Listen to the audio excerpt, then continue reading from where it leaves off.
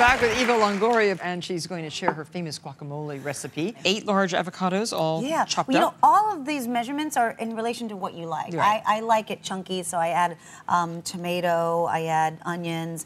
You can put it in relation to what you like. So you use white onion? I use white onion, yeah. You could use yellow, I use white. But actually, the key to good guacamole is great avocados. Of course. I mean, you can't make good ripe, guacamole. Ripe avocados without any bruises. Yeah. Oh. This is cilantro, which is, you have to cut it up really fine because it's a distinct taste. Some people don't like it. And the trick, this is serrano peppers. I love spicy guacamole. And the other key is to throw everything in and then mix it. I always find, because then you're not... And no lemon. Oh, here, of course you have lemon. Yes, and we have fresh lemon.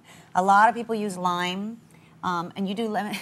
How many is this? This is juice of 8 to 9 8 lemons. or 9. 8 or 9 that looks like That's too much. Big. It looks a little too much. Right. You just put it in little by little. I think you might have meant 8 or 9 tablespoons of lemon. It depends on the lemons. I always get the tiny ones. Oh, okay. You know, I love to get the tiny ones. And then you mix it, and salt. Salt and lemon are pretty much the secret ingredient.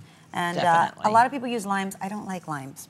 I like the lemony taste. Oh, good. I actually like it like lemonade. I love it. I look forward to tasting this one because I usually use lime juice. You use lime juice? Pretty much all the same ingredients except for lime juice. Yeah.